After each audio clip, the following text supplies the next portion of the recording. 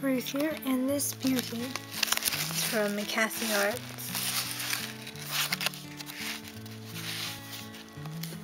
As you see,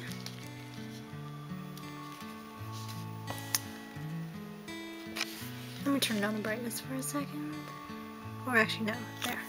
You can leave it like that. So basically, it says, "Thank you for purchasing my products. I hope you like it. If you take a photo, don't forget to tag me. Reviews are appreciated. KassieArts on Instagram and KassieArtsShop.com."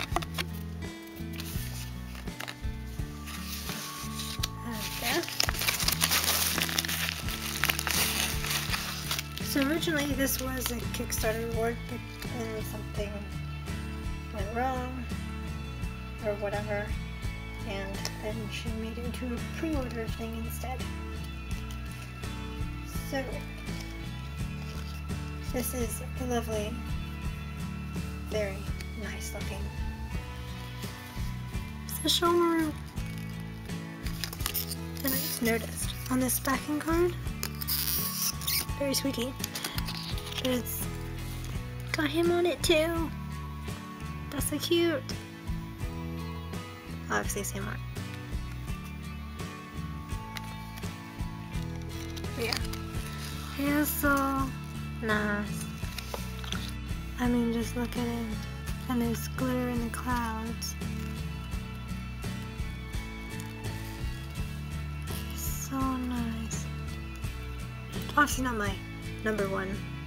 I think he's like number 4 or 5, actually, to be honest, on my list. But yeah, I can resist, and this is a very good sized pin too. Like, nice.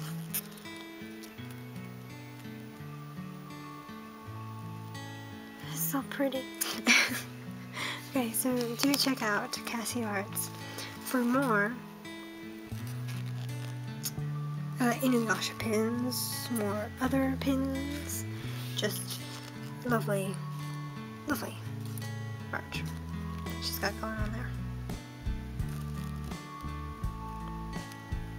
Lovely artwork. She does both reference and original. I think that's what she called it. But so pretty. I decided to just stare at this. I need a Byakuya pin, that's what I need. He's my number 1.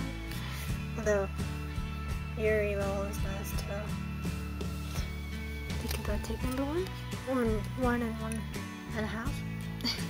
Anyway, I need me a Byakuya pin.